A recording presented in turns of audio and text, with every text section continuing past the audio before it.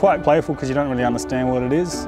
And then once you do understand or find something, you're so excited to tell someone else what you can see. And that's what I wanted. Like, maybe if the kids have a greater imagination, then they might see something that the adults don't see, and they'll take ownership of it and they get excited.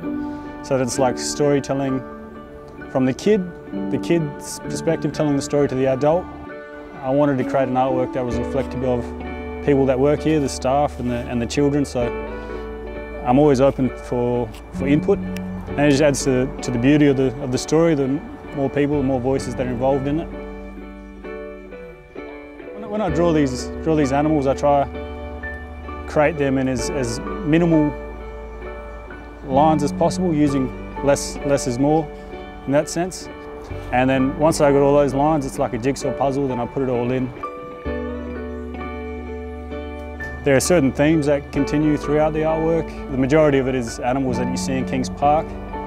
But then if you look, in some instances, it goes further to the broader Perth and maybe even broader state.